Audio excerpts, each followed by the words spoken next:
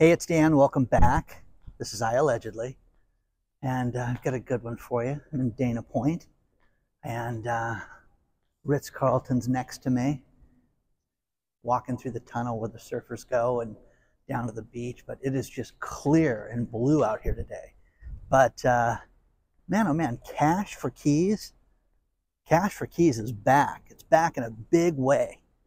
So we're going to cover that today. We've got a sponsor today, Dr. Gundry, but let's get right into it. During the last real estate downturn, one thing that was a negotiating tool for banks was what they called cash for keys. And what this is very simple. Let's just say you're getting foreclosed upon and you can't make the mortgage payment. So instead of them going through the foreclosure process and the eviction process, just turn the house over to us. And we will give you money, we will give you cash for your keys, cash for keys. Now, this has also been used to get rid of tenants. Hey, listen, we don't want to evict you, we just want you out of here. So we will give you money and you'll turn the keys over and you're going to move out on this date. The thing about this is that with the economy going in the negative direction of foreclosures on the rise, and again, my friend yesterday, I had dinner with him, and he says, yeah, I had a good day, but it was a light day. I could have done a lot more if I wasn't going to meet you, Dan. I did 11 postings. Now, understand this, guys. A month ago, they were doing 4 a week. A week before Christmas, he posted 15 in a day, and he did 11 yesterday. Oh, wait to see what I do tomorrow. So, okay. Because it's getting busier, guys. But not everybody wants to get kicked out. Now think about this. This is the wild, wild west part of this whole thing. There are people that have not made a house payment on their mortgage since March of 2020. Okay? Isn't that wild to think about? Guys, 4 years, guys. Okay? 4 years. 46 months of no payments. Okay? Just wild, wild, wild, wild.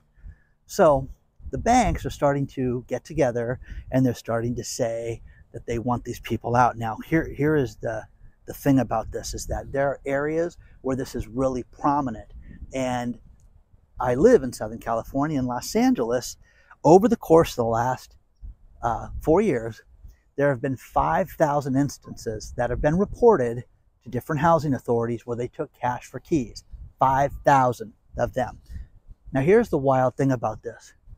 This is normally, and I've got 2 great articles for you below.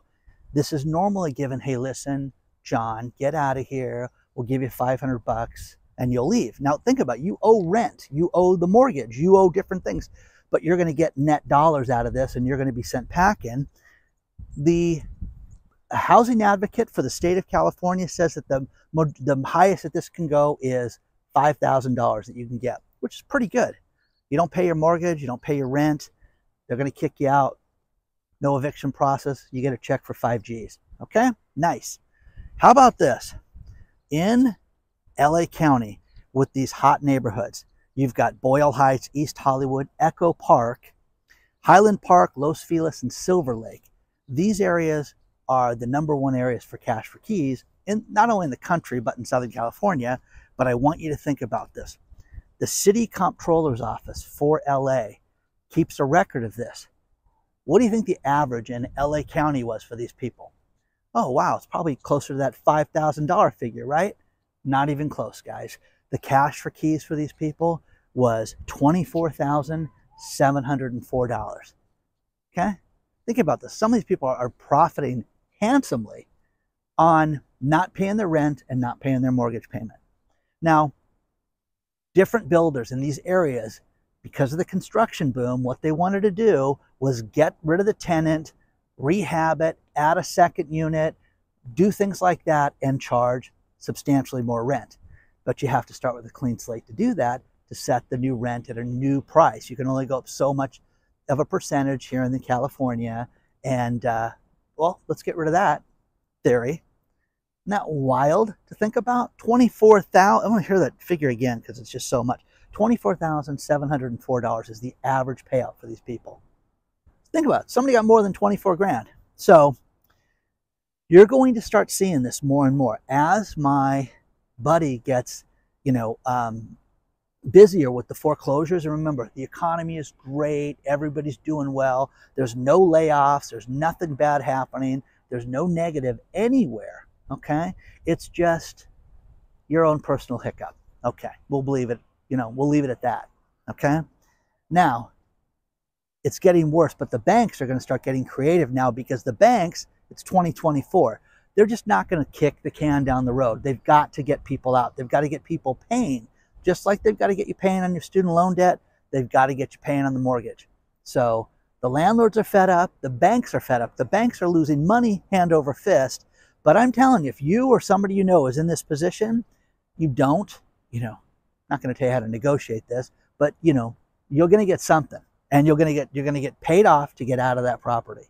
That's going to happen, and you're going to see this happen much more often. And it is back in a big way. But read these articles on this. And again, if you're in the position that they want you to leave, California's got all these new laws now, and around the country they do too, that people have to move into the property. Hey, we're going to rehab it.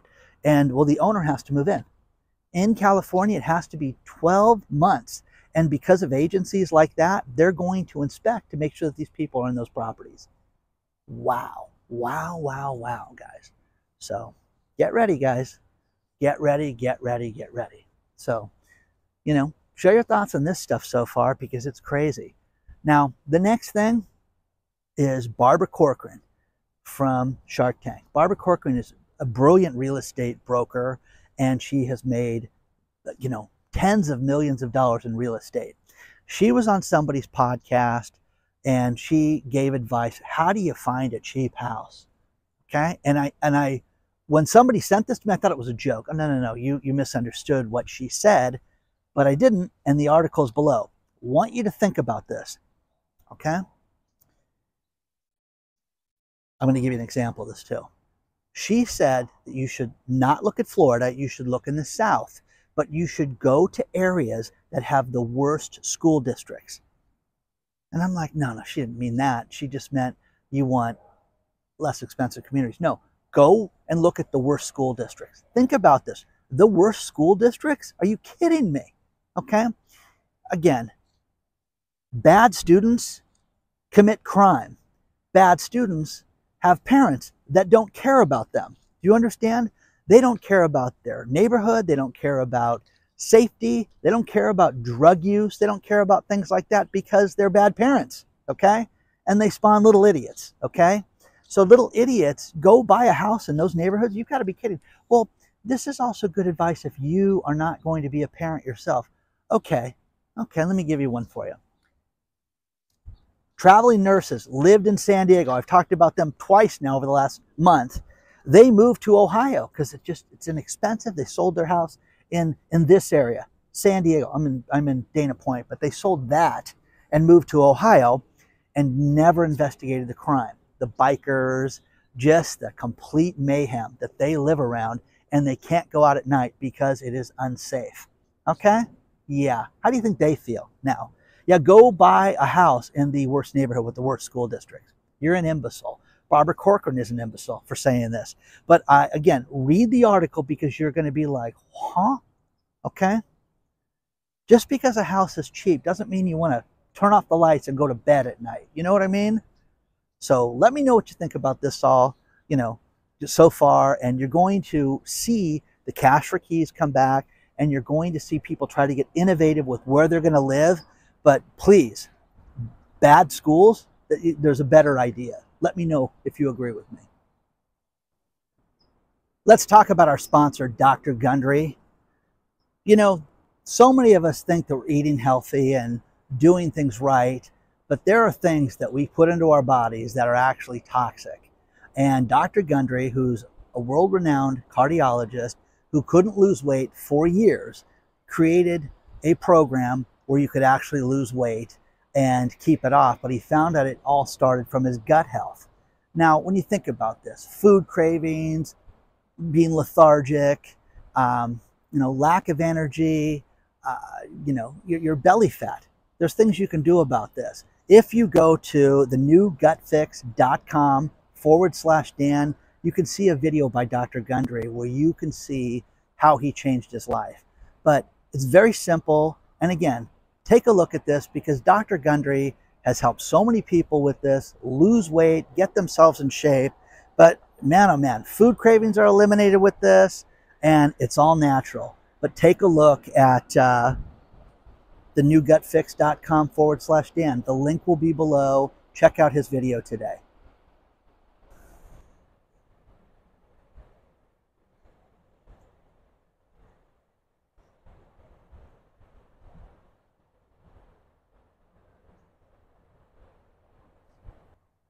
Businesses are challenged now more than ever. Wise Choice Trucking had 33 drivers. They just filed for bankruptcy. Were open since 2009 and couldn't make it. Okay? Liquidation. It's terrible, guys, because you're seeing more and more of this. The simple fact that things are not being shipped around the country are real problems. A Bay Area radio station owner that has 6 radio stations just filed for bankruptcy, and they own 102.1 Jams and 95.7 The Game, filed for bankruptcy. And again, they were prominent radio stations, and they're done. Another company, Video Amp. Video Amp is something that's tied to like Nielsen ratings and things like that for video promotion and advertising. They went down for the count, guys, and they're cutting back. Okay, they're still open, but they just got rid of 20% of their staff, and they're talking about, hey, let us show you how we're reinventing ourselves right now. They raised $650 million, and I shouldn't have said they were going down, but they are reorganizing right now. And again, why? Because people aren't advertising. People aren't spending the money that they've spent in years gone by. And you're going to see this happen more and more. The money that you spend, it's critical that you get a return on everything that you do. So that's what you're seeing more and more of, as these companies are just shutting off and not doing the same thing. So let me know, guys. Let me know. It's a beautiful day.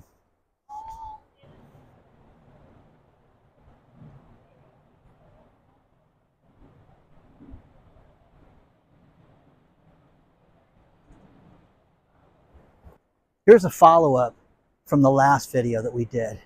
And, so many people need to get themselves out of debt, but so many people just think, okay, I'll fix this, I'll figure it out. And people go out and get themselves ridiculous car payments and insurance payments and things like that. One guy that spends 1/4 of his income on his car loan. Instead of going out and buying a used car, paying for it in cash, he's got an $1,100 payment on the car, plus the insurance. It's just completely out of control. But more and more people are like this and can't figure out how they can't get ahead, how, if something goes wrong, okay, they can't fix it. And that's what, that's what we're all living through. Now, remember yesterday, Janet Yellen told us how great everybody was in divulging who owned the LLCs and who owned the subchapter S corporations and all that stuff, and how she was just so thrilled with the numbers. Well, great article below about how the turnout for signing up for that is completely dismal. And quote unquote, no one is in a hurry to divulge who owns these companies. So again, how things change in one day, it's crazy. But you're going to see people get to the 11th hour to where they're going to be fined the $500 a day. Almost went down with that one. They're going to get fined the $500 a day, and then that's when they're going to start to divulge this. So you see, that almost fell. Remember the movie Mystic Pizza? Coming of age movie, Julia Roberts' first starring role. Remember that? Okay, it's about a girls meeting guys at a Mystic, Connecticut pizza place. Okay, well, her first role. When she went and ate at the family member's house, the younger brother there was Matt Damon in his first role, sitting there not doing anything, but that was his role. Now, there's another pizza place called Pizzette in Mystic, Connecticut that's going down for the count after 17 years of being in business. So it's a sign of the times, guys. Very, very sad sign of the times. Now, next thing is a couple days ago, Michigan won the national championship. And what I don't get about any sports team winning, okay, now it goes over to the college ranks, is the fires and the fights and the mayhem. So Michigan, there were 17 fires started as a result of them winning the national championship. Go blue. Let's burn it down. Go blue. Do you know what I mean? It's insane. The absolute lack of respect for your team, for your community. I've never, ever, ever for the life of me understood winning and mayhem. Okay? Explain that to me. Okay? Explain it to me. Now you can sit there and say, oh, it's just a football thing. It's not, because when the Lakers won, okay, time and again, they'd burn LA down to the ground. So, speaking of LA, Shohei Ohtani is here, and if you didn't know this, he's getting paid $700 million over the course of 10 years. What he elected to do was take a $2 million salary. Now here's the thing about this. The rest of the money will be deferred beyond the 10 years. And the beauty of this is that he can go live on Venus. He can go live with Elon Musk on Mars or back to Japan. But our state comptroller is furious about this because they can't tax him on the majority of his salary. And there is a great article about this below talking about how this isn't fair. They should be able to do this. They should be able to tax him on that money. And California, think about this. They want to make it so that if I make $1 billion here and I move to a tax-free land like Nevada or Florida, for that matter, that they want to be able to continue to tax you in those other states. Absolutely unconstitutional and absolutely unfair, but that's what they want to do here in California. But Shohei Ohtani, he set a precedent with this. He did the big maca. Very famous story is a man named Bobby Bonilla, and every July 1st is Bobby Bonilla Day, or he gets a few more years of getting over $1 million a year in deferred comp, and he hasn't played baseball in 20 years, okay? Bobby Bonilla who? Exactly, okay? So Shohei Ohtani is going to defer his money. And I'm telling you this, guys, this guy's going to make so much money from his endorsements. And if you look at Shaquille O'Neal, what he did, he didn't spend his basketball money. Jay Leno deferred all his Tonight Show money and lived on his stand-up comedy and TV appearances. That's what he bought all those cars with. And now, he's got all that money saved to do whatever the heck he wants with in his golden age, golden years, excuse me, okay? But it's a heck of a nice deal if you can get it. And the Dodgers are clearly the most hated team in baseball right now because they keep signing people and keep buying players. They're the Yankees of old. So let me know what you think about this. But does the state of California have a grievance? Do you think that they have a gripe? The guy's not getting the money. He's not getting it for over 10 years. Well, we want to tax that money. We want to tax these contracts. There's got to be a way to tax this contract. Is that insane? That's absolute lunacy. But again, this guy will live in Japan. I'm telling you this right now. He's going to take that money back and convert it to yen and have a nice day. Okay? Let me know what you think about this. I'm going to finish this last story. And let's face it, guys, tipping is out of control.